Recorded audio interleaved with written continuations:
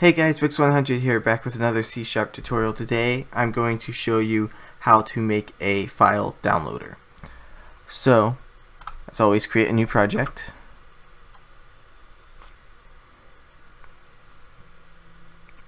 Wow, computer, you really want to be slow like that. .NET Framework, Windows Forms application, and file downloader. As always, I'm going to put this into a GitHub repository, and the link will be down below. So if you want to see the code directly or download the project yourself, go check that out. Almost all of my C# tutorials are available on GitHub.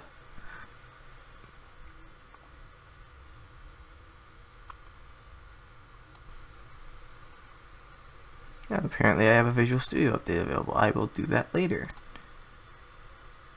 if it will let me. There we go. Okay, so things you want in the form are text boxes, not test boxes, text boxes. There we go. So there's the first one. Wow, I don't know what's wrong with my computer today. It's not liking me. You want some labels. You want a button. Actually, you want two buttons, and you want a progress bar. So the progress bar will go at the bottom, and let's anchor that to the bottom and call it download progress bar.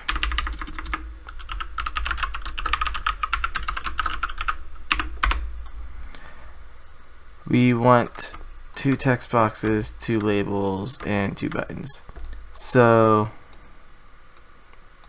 put this label here. And we don't need to name the label because we're not going to use it in the code, but we're going to say file download URL, and then move this text box over and drag it to the side and dock the text box top left right, and then call it URL text box. The next one will be button here, text box here. Actually, I'm going to make the button a bit bigger because the text doesn't fit in all the way. Button will be browse and call it browse button. Text box will be file text box, and label will say file save location.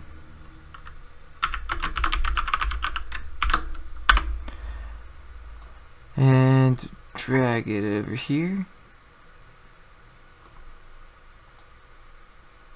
And drag and stretch this here. And we want this to be anchored top left right. And we want the button to be anchored top right. And then here we'll put, let's make that 50 or 25.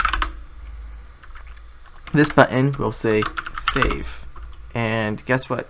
As you can guess, we're gonna name it save button. Oh, I named it button. And then let's move this up. And I guess we actually technically didn't have to anchor anything because I am going to change the form border style to fixed. And I'm going to say download file for the form. And so let's add some code. So let's do browse button dot click,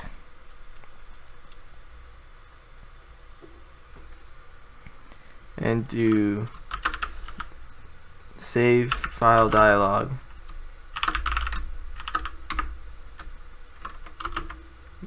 Hey, IntelliSense, why aren't you appearing? Fine, I'll do it myself. SFD equals new save file dialog. And then say, what do we call it? File location. No, what do we call the text box? Oh, just file text box. File text box dot text equals sfd dot file name. And so what that says is when we click this button, a dialog will pop up that is the normal save file dialog, you know, like when you download something from the internet, and it will, you select where you want the file to be, you click OK, and that value will appear in this text box. So next thing we want is save button dot click and do web client equals new web client, and then do client dot download file completed plus equals new async completed event handler, and say completed. It will give you an error for now. I will remedy that in a moment. Client dot download progress changed plus equals new async. Is it async? Yeah, async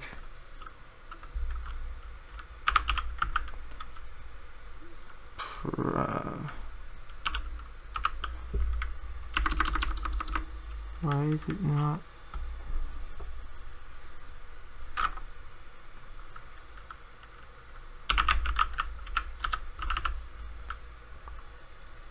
Here we go. Progress changed event handler. I wrote that down wrong in my notes and say progress changed, not changes, changed. And then do client dot download file async and do new URI.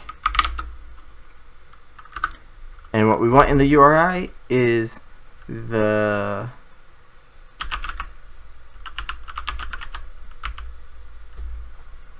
what do we call the text box? I don't remember why I named my things for some reason. URL text box. URL text box dot text.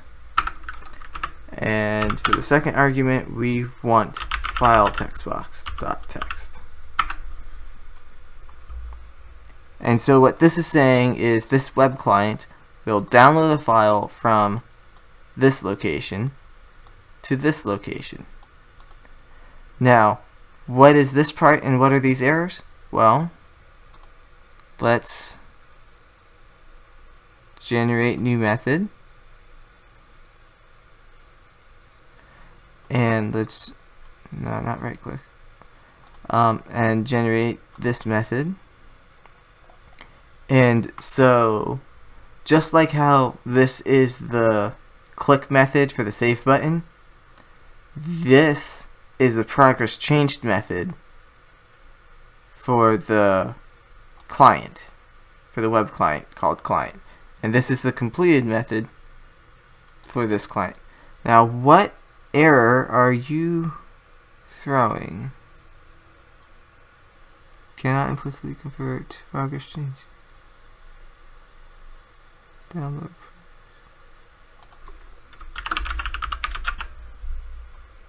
Oh, There we go. This is why I need to say download progress. Okay. So, in progress changed, we want to say progress bar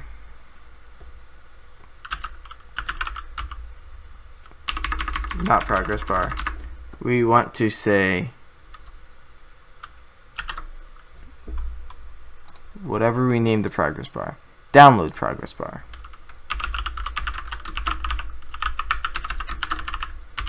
Dot value equals e dot progress percentage. And is this, it doesn't say, oh, it's an integer, so it's probably 1 to 100. I wanted to make sure that it was 1 to 100, not 0.01 to 1.00, because if it was, then it really wouldn't work out with the progress bar very well. We would have to multiply. So then for completed, we're going to say message box dot show file download complete and save. So what this is saying is, as the file is downloading, it's going to be updating the progress bar with the percentage of the file downloaded.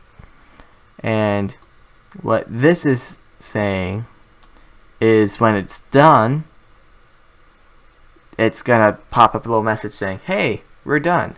Oh, and also I should actually, no, that's not necessary, because it will reset later. Okay, so let's find a file to download. So I'm going to open up Ubuntu, or I'm going to Google Ubuntu, because I know from experience that that's a large file to download. So you can actually see the progress. Let's do that. And I know it's gonna pop up immediately, but I don't want it to. So let's exit that. Copy link, and just to make sure it's the right link, yes it is. So notice how it says .iso at the end. That's a file that the browser cannot read. So so automatically, it's going to give you the file by downloading it. So let's start this up.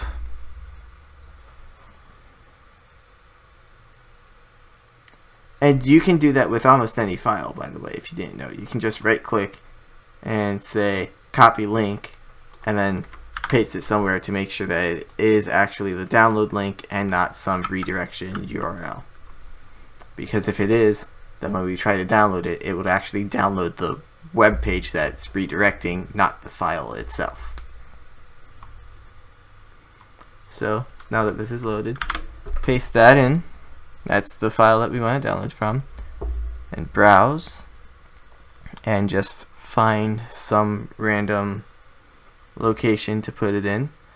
Something that I did not put in this is it does not automatically check that you did the same file type. So technically I could save this as a, what is taking you so long? I could technically save this as a .png. So since that's not popping up, C:\/ ubuntu.iso, let's just say there. And I could save it as a PNG and it would completely do that. Now obviously it would be a gibberish PNG, but save. File download complete. That is not at all correct. That should not take that long. That should not be that short. What the heck is happening? C:\/.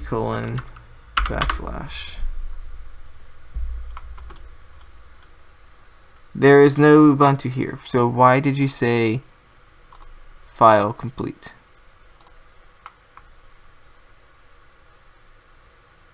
Okay, so I did get those in the right order. URL textbox.text. So let me go there. Start. Oh, wait. First of all, this didn't show up because I need to say sfd.showDialog. There is that. So that's why the thing didn't pop up. And so let's paste that back in, hit browse. Voila, it appeared. So let's just save it to my desktop. Ubuntu.iso. There you go. C:\users /wix1 /desktop /ubuntu. Let me fix my spelling mistake. So and save. And I put breakpoint in here, so let's go through it one by one. It creates the web client, file completed, progress changed, download file async. It's looping through that repeatedly. Let's just go to here, hit continue.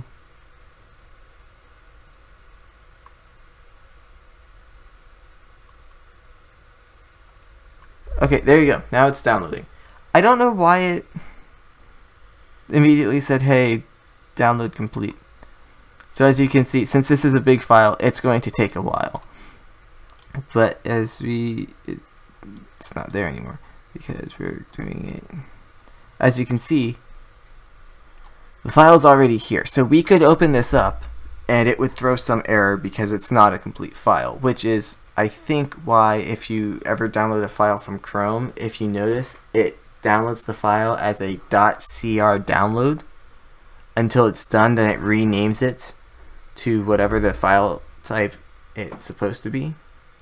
And that's to prevent you from to prevent the user from thinking, oh, it's done already, and open up a file that's not complete, and that would throw errors because it's not formatted correctly. So I'm just going to fast forward to when this is done loading.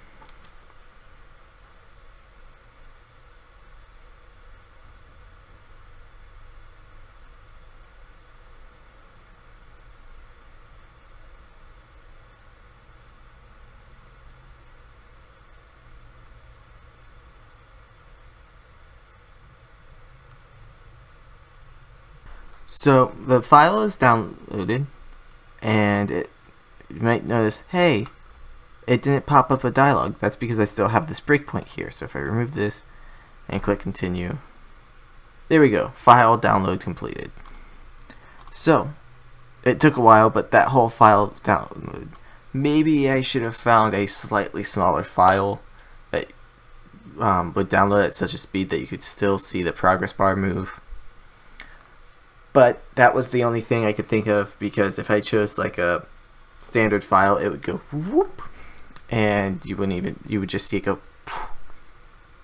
It would be done. So I could do this again. I don't want to wait that long again. So as you can see, I now have the Ubuntu file, but because I don't want it, I'm gonna actually delete it. Hope you guys enjoyed. Links are down in the description. As I said, the repository link is down there, so go check that out to interact with the code directly. Hit the like button, subscribe. Till next time, bye.